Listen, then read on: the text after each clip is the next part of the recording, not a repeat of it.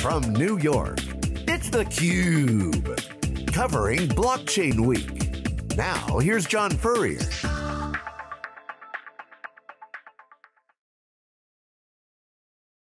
Hello everyone, welcome back. I'm John Furrier, the host of theCUBE. We're here in New York City for on-the-ground coverage, or here 3 days, wall-to-wall, for Blockchain Week New York. It's part of Consensus 2018, sold-out show. We're in the middle, we're out in the open up all the content. Our next guest is Alex Mashinsky, founder and CEO of Celsius, seasoned entrepreneur, great debater on stage, had a great brawl recently at the Milken Institute. We'll talk about that, but more importantly, he's got a great project called Celsius. Welcome to theCUBE. Thanks. Thanks for having us, John. So we were just chatting before camera turned on about some of the things you've done.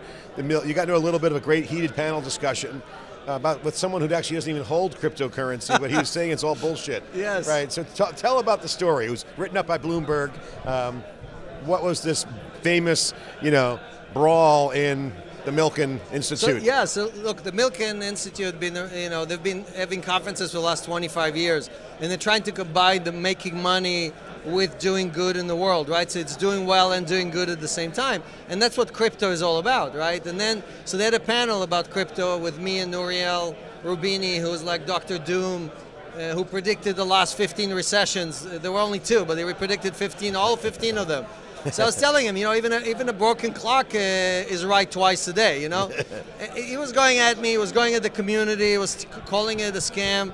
And when you don't own any coin and you have not come to an event like this and seen 8,000 people celebrate this innovation, power to the people, then what are you talking about? So, I was there to really defend the community. It wasn't about me or him. Yeah, you did a good job. Well, thank you for doing that. It's also, you're on a great project. I can talk about a lot of other things I want to get to in the industry that you have a view and opinion on, I would like to get. But your project, Celsius, take a minute to explain that, because I think this highlights really what's going on. I chatted earlier today about token economics.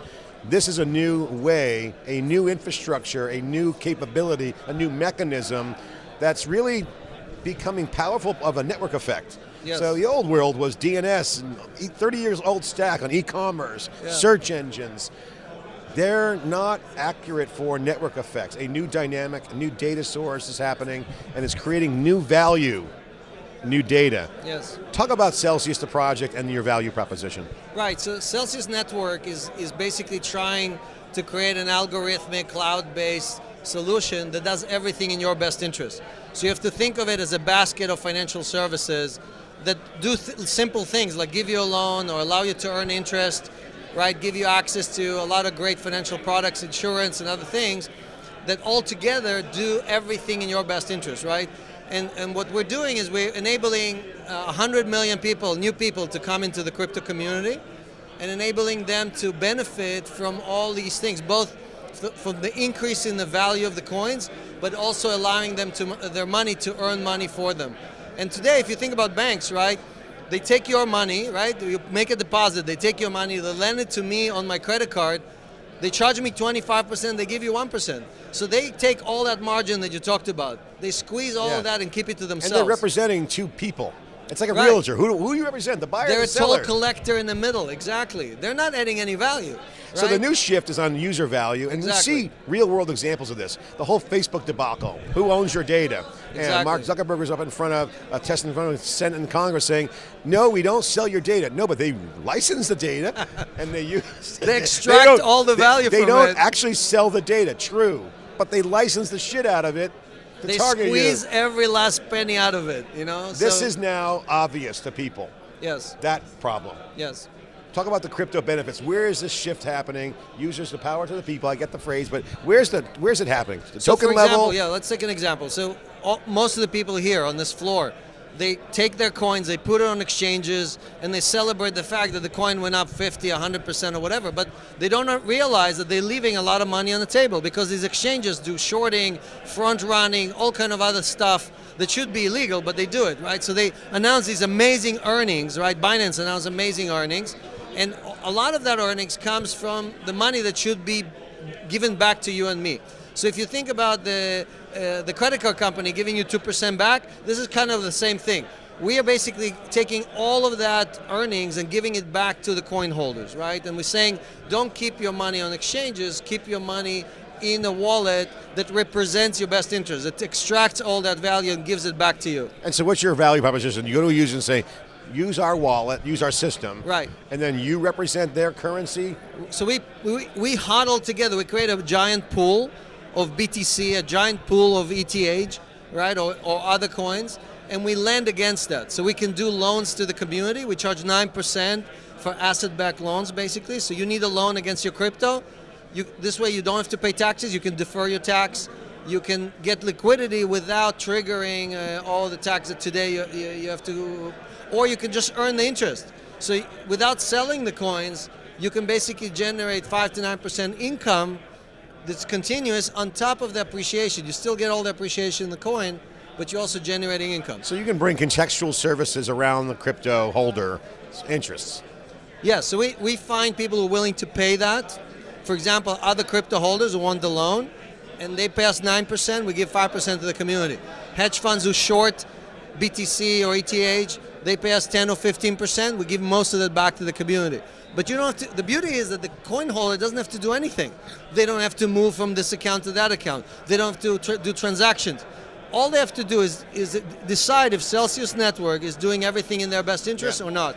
And the point is that the next 100 million people that are going to join crypto, they're not speculators or anarchists or libertarians like most of the people here on the floor.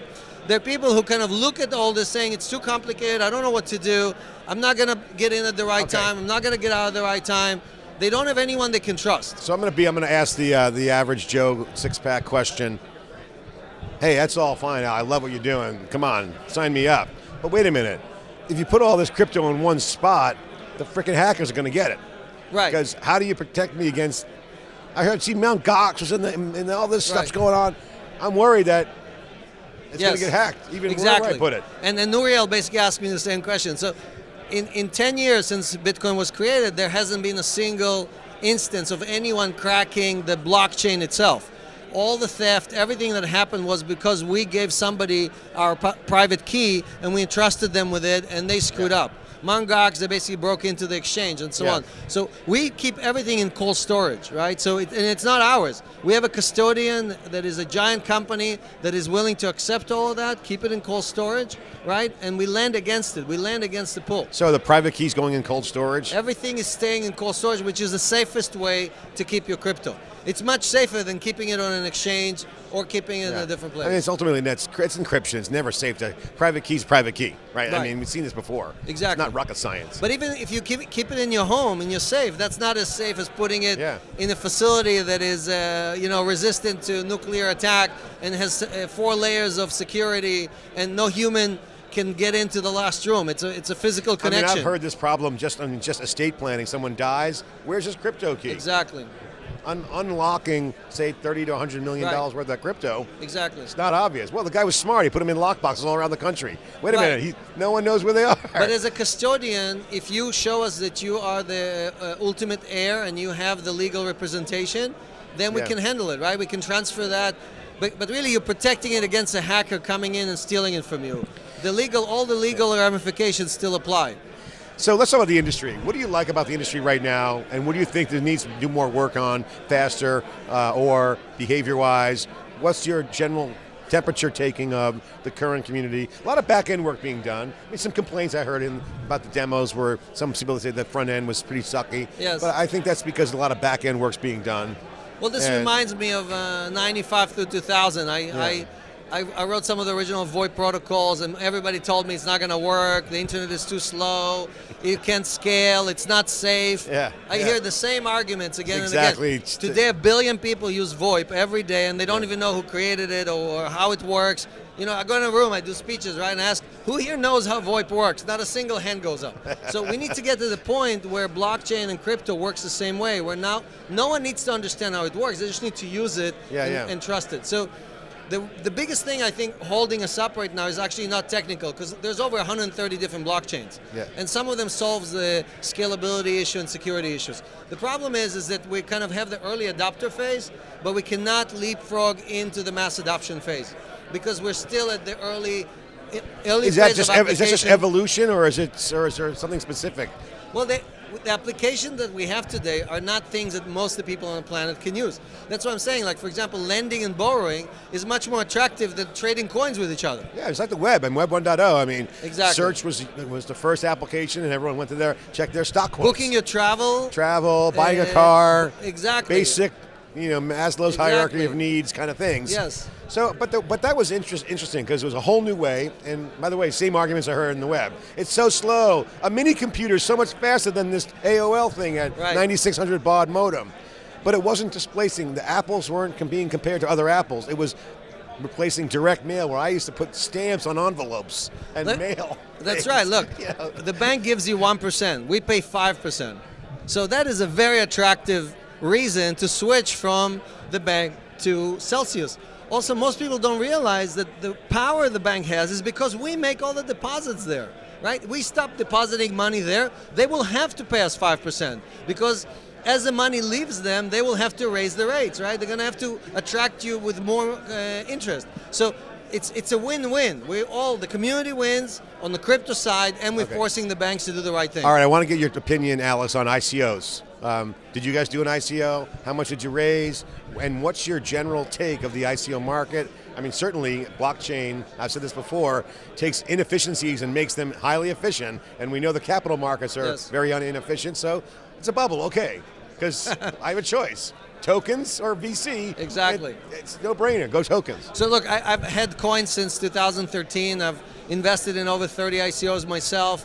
And then when I couldn't find what Celsius does, I decided to start a new company. This is my 8th company as a founder, right? And so I raised $1 billion on the VC side. I know how that world works, had plenty of exits.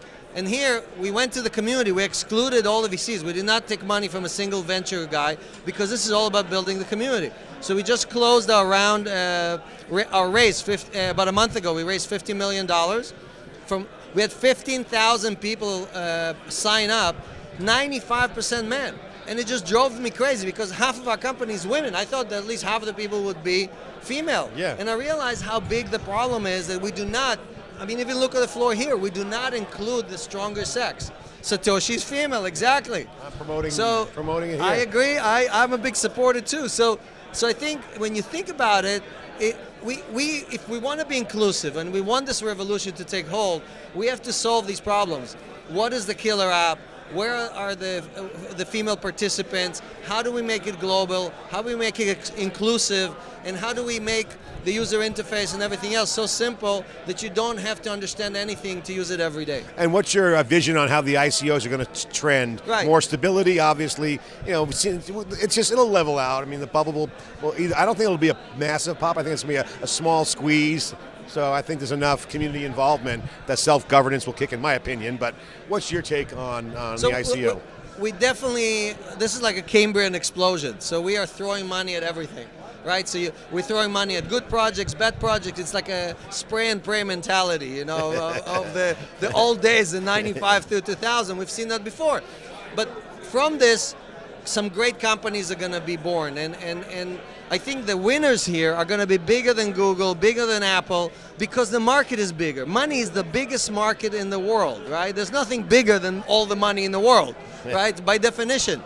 So it's bigger than advertising, and it's bigger than the social networks, and it's bigger than Apple with whatever they're making, right? So I believe that out of these companies, there are several thousand companies here, right? There's 8,000 participants. There were 4,000 ICOs that already took place or that are coming to be. Yeah. And out of that, you're going to have few giant winners. And obviously Celsius is hoping to be one of them, but it's whoever builds the biggest community, he's the one that's is gonna win. And for us, it's all about giving back everything to the community, right? The mission's awesome. I love your mission, and I love your expertise, love your experience. I think the community really is great to have you in being a champion, being a mentor. I know you're doing a lot of paying it forward.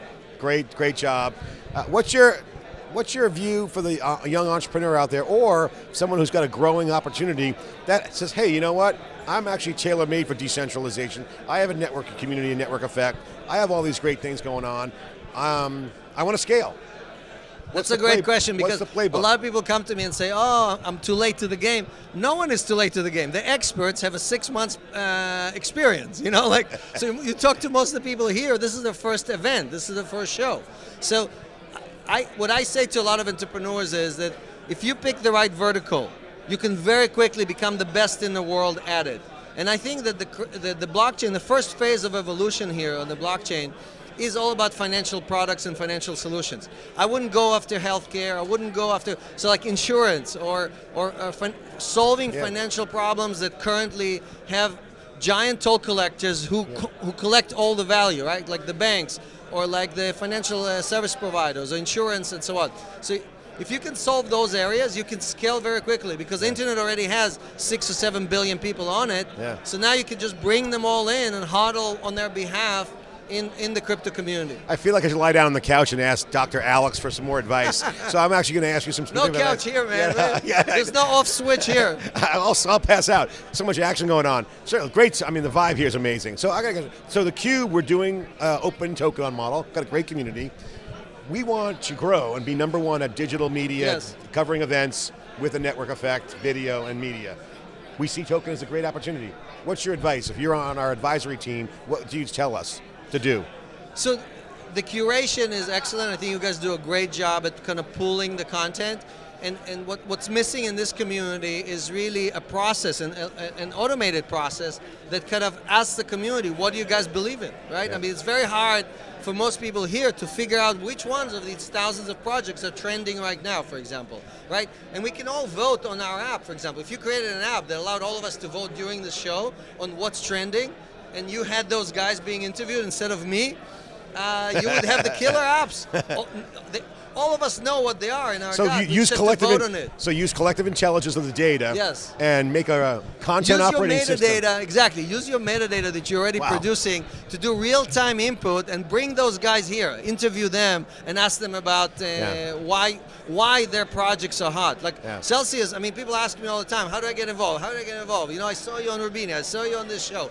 You know, and so we managed to create a lot of buzz around us, and there are a few other projects like that, and the community needs to get around the good projects and support them, because when we spend money, a lot of money on bad projects, we're not giving enough support to the good projects. You got to close loop that data, make it a community brand.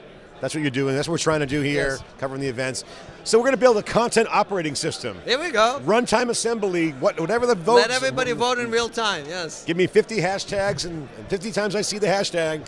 Right, and the size of the name grows based on the adoption. You would have to have like clips instantly available. You have to have all the metadata. It's all real time. Have all that stuff available. And the community will post it for you. You don't even. You just do this final interview. You just bring these guys and say, okay, you won #1, #2, #3, and you give them the awards. Alice, I love this conversation, even though we're kind of riffing, having fun. But the point of it is, it's a new startup. Let's do an ICO. Let's do an ICO. We're going to focus on that. No, but this is really fundamental for the entrepreneurs. The tech culture.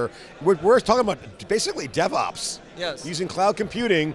You can spin it up in a few days. You can apply automation, AI. That's your point. Trust the software. If you're doing it for the community, they will recognize it and adopt you very quickly. And they'll apply a human curation layer on top of it. With full transparency. You got to show that you're doing everything for the community. Like what we're trying to do, right? We're showing, when we tell you you're going to earn 5.1%, you can dig in and see who's getting paid and why they're getting this much money, what's the allocation. Every token that's being given to anyone, all the math behind it is fully transparent, right? Final question. Try to ask your bank for that. See what they say. The transparency, go find another bank. Final question, your summary of the show. What's your take? Was it good? Good vibes? What was the content agenda? What was the most exciting thing you saw? What's your summary of Consensus 2018? So Consensus, when they organized it, they were bragging that 4,000 people are going to show up, and that's why they moved to the Hilton from the Marriott. And then 8,000 people show up. The lines were outside the hotel room, right? The whole hotel. So it proves that the demand is there. Everybody wants to come and learn about it. They want to know why this is so hot, why this revolution is here to stay, right? And I think, so what I'm taking out of the show is that this innovation is just in its infancy, and there's a lot of people who still yet to join, and the best ideas, the winners, have not yet been decided. So watch out for all those new ideas that we haven't heard about yet. And it's accelerated from other trends. Accelerating, yes. Alex Mashinsky, CEO of Celsius, former entrepreneur of multiple startups. He knows the old way, he sees the new way, been a successful entrepreneur, seasoned community member. Thanks for coming on. Thanks for having us. I appreciate it. I'm John Furrier here with theCUBE on the ground, out in the open, doing it in the community. CUBE coverage here of Blockchain 2018, Blockchain Week 2018, New York. Thanks for watching.